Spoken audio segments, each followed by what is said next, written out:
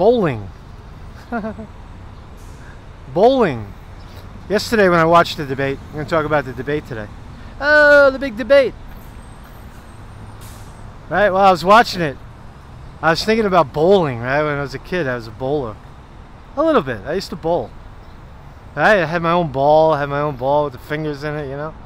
Because if you go to the alley, at least in New York, if you go to the alley, you have to use the house ball. And the fingers don't fit right? You're using someone else's fucking ball, right? The fingers. And put your feet in someone else's shoes. That's some stinky ass shoes. So I had my own shoes and I had my own ball. No, actually I used to use the shit shoes. That's right. I don't think I ever had my own shoes. I had my own ball. So what does that have to do with a debate? Who is the ball? Right? Who is the ball? There's a ball. Imagine a ball. Imagine a ball rolling down the alley and smashing into 10 pins. Right? Yesterday was a 10-car pileup. Last night was 10 pins going flying. Who caused it? Who's the ball? Is the ball the DNC? Is the ball you and I? The quote electorate? The people who allegedly vote for these shit sandwiches? Or is it one of the players? I leave that open. I have the winner in my head, and I just want to get rid of the losers first. So let's talk about it. So there it was, right? We're down in Miami. Marcus Conte reporting. We're down in Miami. The big debate, right? It was much more confrontational. A lot of yelling, a lot of arguing. No humor. I think that was the thing that made it boring. Trump tweeted out. Trump tweeted out the day before about the one with Elizabeth Warren as the star. You know, the first debate, and he said one word: boring. And he's right. It was boring because no one was taking any risk, right? If you got to wait for de Blasio to take a risk, forget about it, right? So last night, did anybody take a risk?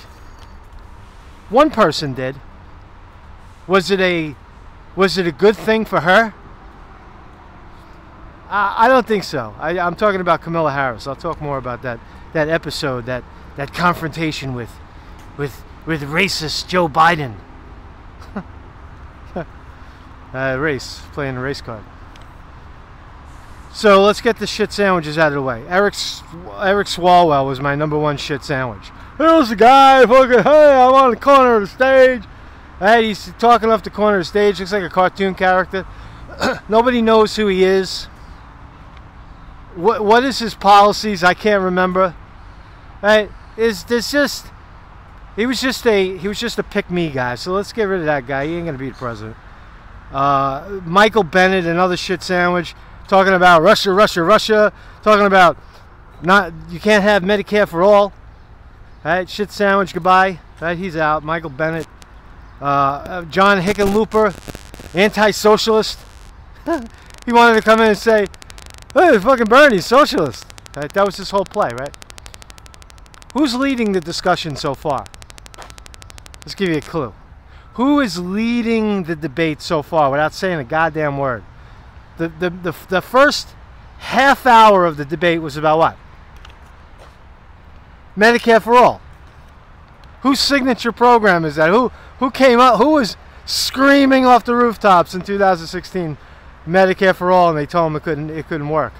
Now it's the topic of discussion in the debate. Right? It's pretty powerful, right? What else are they talking about? They're talking about debt consolidation of loans, democratic socialism. Who's leading from behind? Right? Who's in the middle of the stage? So let's just continue knocking out the shit sandwiches. Marianne Williamson. Oh my God. Anybody could be president.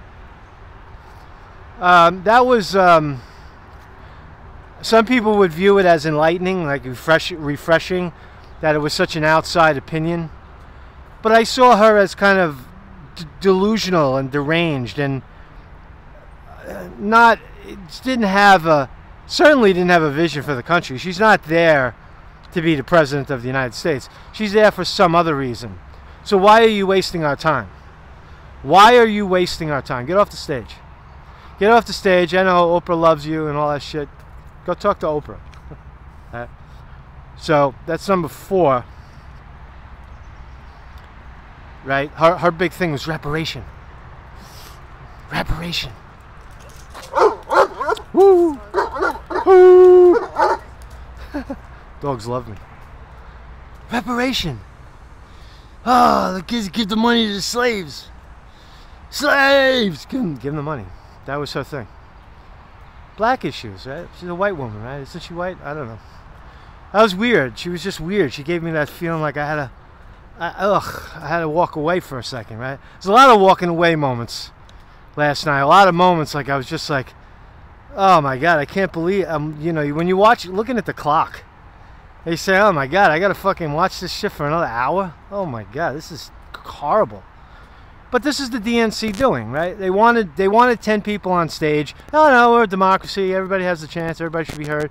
But the idea is that dilution of the float is what I was talking about initially. If you put a lot of, now you see it play out. You have a lot of voices, 2 nights, right? You can't, if you don't know, you would think that all of these candidates are for Medicare for all from the beginning, right? They started, you know, years ago. They were all for it, right? But what you don't realize is that there was one candidate leading that charge. So the dilution of the float, the bowling ball could be the DNC smashing the pins, but the DNC is notoriously corrupt and inaccurate in their judgment.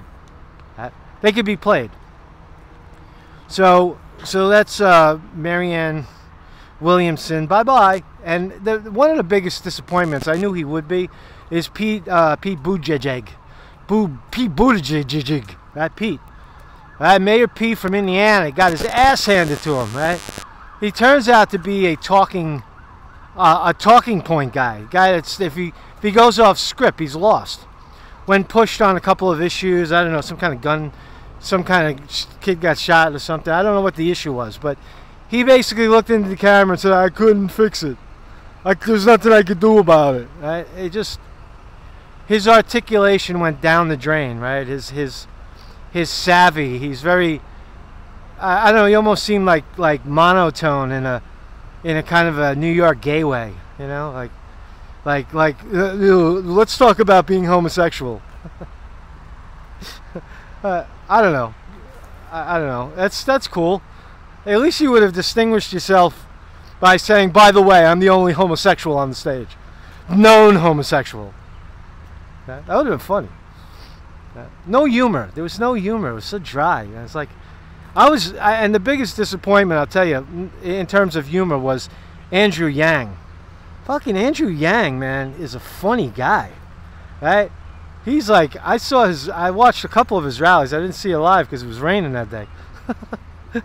I didn't go to Andrew Yang's rally in New York because it was raining. I fucking stand out in the rain. But he's funny.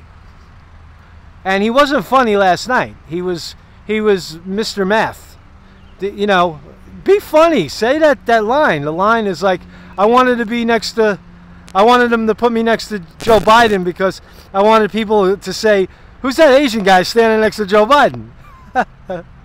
That's funny, right? But his big issue, I'm going a little out of sync because I don't have him down as a total flop. Yang, but we'll talk about it. Yang's big thing is give everybody $1,000. Everybody over 18, give them $1,000 a month and stimulate the economy from the bottom down. I said that's a crazy idea. That's nuts. How does that work? Who's going to pay for it, right? But it's actually a very, very brilliant idea, not an original idea, right? Because when you're trying to stimulate the banks from the top down, it doesn't work. We know that. But when you stimulate it the other way, when you actually stimulus programs, right? It can have a positive effect. You can make a case that would be a good thing for American citizens. But he didn't get that message out. You gotta say, oh, wait a second, $1,000 each, $1,000 each, every month, from me, the Asian guy. Say something like that. He didn't. So Yang wasn't able to. I know Yang is strong. He's got a lot of support, but he wasn't able to. He wasn't able to take his 3 minutes of fame and make himself famous. Bernie Sanders has the luxury of not having to do that. Joe Biden doesn't have to do that because everybody knows who these people are. Kamala Harris is, well, she does have to do it, and she took a stab, but she in my view, and I'll talk about her at length, I see her more as she played the race card, and I recoil from that when I see it. I'm like, oh God, here we go. Here's the black woman going to tell you about blackness and how being black in America is so fucked up, and it's a fucking, we need all, help us, and blacks, and how dare you talk about the blacks like that, you're fucking black. I'm tired of that shit, man. Obama didn't win because he separated himself from whites as a black man. Obama won because he stuck with the issues that affected the American people, and he connected. Although it turned out to be all lies, or at least half truths and undeliverable promises, he was able to connect as the first black president. First black man running for president, legitimate, and won. Right? Not because he was to some he won because he was the first black. He was black. Right? Blacks voted for the first black president. They didn't give a shit what anything else that happened. Right? That's the truth. Right? You want the truth about blacks who voted for Obama? They voted for the color of his skin. That's racist, right? Or is it? Is it just, I like that guy. He reminds me of me because I'm black. So the black issue, black and white, was on display a lot, and we'll talk more. So another shit sandwich, the sixth one. We're just knocking them out, right? Kristen Gillibrand. Now, she said something so ridiculous. She said she wanted to make guns her big thing, right? The greed of the NRA is the gun problem, right? She also wants a buy-in for Medicare. That's strike two, right? Create competition among insurers. Now, Kirsten Gillibrand, I know because she's a senator from New York, and she's a total all foam, no beer. All foam, no beer, Kirsten Gillibrand. Takes money from all the big corporations, big pharma, right? Her daddy was involved with the Nexus sex cult. I had to throw that one in there. Maybe. We don't know. She is totally a total for sale. She took Hillary Clinton's seat. It was handed to her in exchange for doing exactly what they told her to do. She's a Hillary Clinton troll. And she spoke out of turn. She just was going to go for broke. And it flopped. For de Blasio the other night, it worked. But for her, she doesn't have the skill or the character. She just kept talking in the monotone. There's a conversation going on over here, and Kristen Gillibrand is talking over there about I don't know what. Just talking into the microphone. Shut up. I don't like her, man. I just, it's repulsive. She's smart on corruption and politics, but she is the corruption, right? She wants to get rid of the corruption, but she is the corruption. People like her are the corruption. They say, oh, yeah, we got to get rid of the corruption, when they are the corruption. Right? You lead the opposition, but you control the opposition by leading it. That's Kirsten Gillibrand. Vote for me, and nothing will change. I'll lead the opposition right into a ditch. Kirsten Gillibrand. So she's out off the fucking table. Right? And Andrew Yang. Andrew Yang, I already said it, but he's funny, right? And charismatic and smart, you know, he's unique, not because he's an Asian guy, but he's unique because his view is that of a business person who has this innovative idea of stimulus. It's a big idea, stimulus from the bottom down, but he wasn't able to separate himself. And if anybody that's on the Yang team watches this, he has to lean into his humor, because all somebody had to do was crack an Asian joke on that stage, or crack a like a moment like when Trump, everybody's arguing on stage. It's like, look how much fun we're having tonight. Well, he's fucking having a good time, right? Right? Some kind of breaker. If you're an unknown, that could have worked for him, but he failed, right? You only get one shot, you know. You get your moment of fame, and that's just the way it is. I know it's tense, right? And you warm up to it as things go on. But you got to come out swinging, like you got to get out of your head, you know. All those people are prepping you about what you're supposed to say in the debate. Take the script, throw it in the fucking garbage on the way out. Fire all those guys. Just come and talk off the top of your head.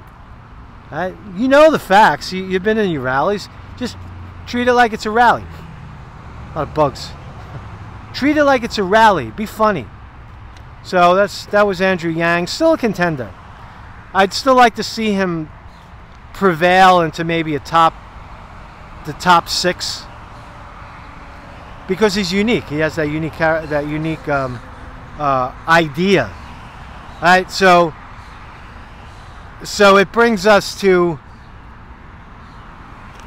the top 3, which was Kamala Harris, Joe Biden, and the one Bernie Sanders. Woo! A lot of pollen in the air. You saw that dog before try to attack me? It's like dogs have a sense. Like, this guy's crazy. Why is he talking to himself? Something's not right about this guy. Woo! Something's not right about this guy. The dog's...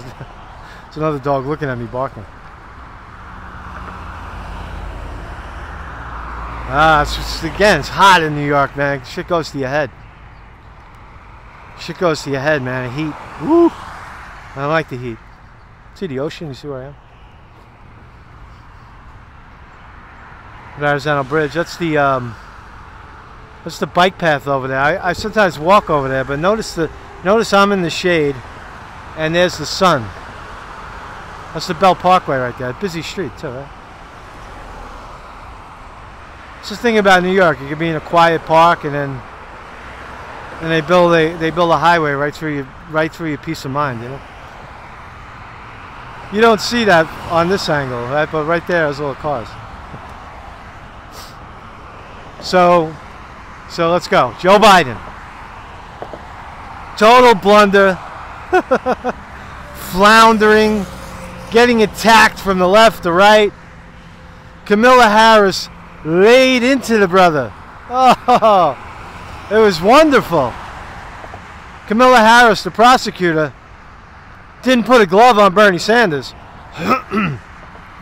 but pretty much eliminated Joe Biden. You know why?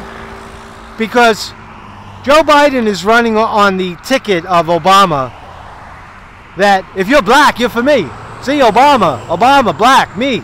Pick me. I was Obama's guy. Pick me. So Kamala Harris is going like, fuck that shit. I'm black. I'm the black on the stage. What's this fucking Joe Biden guy? Give me the fucking blacks. Oh, blacks. Come Kamala Harris. Vote for me. That was her strategy. Did it work? I mean, to me, it's repulsive, and it won't win. Because, again, what I said earlier, Obama was not a black candidate. Obama was a smart, articulate progressive who happened to be black. Did he ultimately lie about it? I don't know if he lied, but he wasn't able to deliver. Whereas Kamala Harris is just running straight on a black ticket. Her calculation is, if I can win the blacks. Now, is that a racist thing? Is that an opinionated male white thing? No, it's an observation, and I think it's an accurate observation, that she's attacking this sensitive issue of race on the public, on the national stage, attacking Joe Biden. So Joe Biden folded, right? And Kamala Harris, to some, was elevated by that exchange over busing blacks that Biden, in the 70s or 90s, who knows when, she pushed Biden on this black issue, and Biden folded like a rug, like he folded like a chair.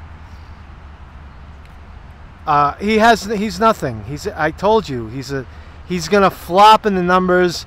He didn't look like he doesn't want to be president. He's got this fucking all this work on his face. He's a 77-year-old man with a pulled back plastic surgery face and his fucking falsy fake teeth, and he just looks like a big con artist phony in his final words. He has nothing. He has no policy. He stands on the heart and soul of America. We're gonna make the soul of we're fighting for the soul of America. That's so. Biden is unfortunately, he's going to keep getting pushed by the media because he's the corporate choice. And I think that you now of those 10 bowling pins, Kamala Harris gets elevated because she attacked the corporate frontrunner, and she did it well for a nice slice of America. And to others, she's repulsive. Is that a move towards the presidency? Is what I'm saying is, no. It's a rabbit hole. You're putting yourself in the black hole. Right? There's a black hole, there's a white hole, and then there's the everybody hole. You want to get into the everybody hole because the black and the white hole empty out into the everybody hole in the end. But you stuck yourself in the black hole. So Kamala Harris is stuck down the black hole. Joe Biden has nothing. Universal health care, no. College tuition at city and state universities, no. Energy, Green New Deal, yeah, but he has no idea, no conception of how to pull it off, right? Nothing. He's a nobody. Right. So let's talk about the winner. Why is Bernie Sanders the winner? Right. What was his performance? Did he push Joe Biden? A little bit. He pushed him once on Iraq. Joe Biden was saying, he was talking about how the U.S. defended itself or something, and his vote for Iraq to start a war in Iraq. And Sanders basically told him, I led the opposition to that against you. Who's right? So, but again, Sanders doesn't have to do that. Why did Sanders win? It's because of what I told you right away. Who set the tone? Not the emotional volume kind of tone. That's not the tone I'm talking about. But who set the stage for the questions? Medicare for all. College tuition at city and state universities free. A democratic socialist idea for America. That's all Bernie Sanders. The people that are turning away from Sanders saying you didn't do anything, he let you down, is leading he's leading the debate from behind. They have to address it. Why? Because 70% of the country wants it. He's winning. Sanders is winning, despite the fact that he's being crowded out. If you view it from that perspective, that who is setting the tone, who is dictating the questions, it's Bernie Sanders. Right? Now, in terms of his performance, he wasn't funny. He was uptight. He has the luxury of being funny, and he should have went there. He didn't smile. He should have been like, oh, this is fun. We're having a good time. Pull a Trump. Pull a Trump, Bernie. Just look at you're up on the stage. It's crowded up here. Whoa, it's so crowded up here. I'm used to being by myself. Me and Hillary. I make a joke. I'll be a joke writer. Talk to me. I know how to fucking make people laugh, right? I'll help you out, Bernie, man. Just look me up, man. It's fucking, you know what I'm saying, man? I'll do it for, you know, put a couple of dollars in my PayPal and I'll write you jokes. Bernie, come on, man. Help a brother out. So that's a problem. How do you? I just, they all want to be so upfront. So and nobody was funny, and then it becomes a hard thing to watch. It becomes very tense, very uptight. It's like, hey, listen, you know, it's fucking TV, man. It's internet, and it's 11 o'clock. I got some sleeping to do. You know what I'm saying? Like, I'd rather be sleeping than watching you guys fucking shit on each other. At least make me laugh, right? At least inspire me that one of you idiots is gonna win. So there you have it, right? It was a bit of a ruckus, a bowling ball. So I would say that the bowling ball is Bernie Sanders. What do you think? The bowling ball is Bernie Sanders because he's the one coming in there shaking it up, whether they like it or not. And on the other side, you had, you know, I had an afterthought about Elizabeth Warren from the night before, is that there was a fake poll put out that had Elizabeth Warren 20 points ahead of everybody right before the debate. Right? So you can't question it, right? It was under Google. When you I Googled something and I saw this fake poll about Elizabeth Warren, and Nate Silver from 538 is plugging it. Oh yeah, fucking, oh, it was the newest poll. Elizabeth Warren from out of nowhere. There's such thieves and such scumbags and such corrupt people. Don't discount that. Tom Perez sitting in the front row in the DNC. He's the chairman, right? These are evil people, right? They're not legitimate. So Bernie Sanders, Sir Bernie Sanders, comes out of it with no gaffes, unscathed, nothing. Just blew it. You know, he didn't lose anything, but he didn't gain. That's the point. He didn't have the ability to rise above. Right? That's what Joe Biden tried to do, but Joe Biden doesn't have the credentials. He doesn't have the Bernie Sanders 40-year track record of fighting for people. And Joe Biden tried to take the high road and it failed. That was Bernie Sanders' place to be. You know, it was like, oh, why are we all fighting? Well, aren't we having a good time? That was Bernie Sanders' place to be. He didn't take it, but he still doesn't lose because he's Bernie Sanders. I know that sounds arrogant and sounds maybe opinionated and like, oh, you're in the pocket for Bernie. But that's the truth, right? Sometimes you don't have to. He doesn't have to work his way up. He has to not get knocked down. So that's my 2 cents on it. What's your opinion of this? We'll see what's going forward. You know, going forward, maybe they'll thin the pack a little bit. That'll be, you know, of course, more interesting. Marcus Conte reporting.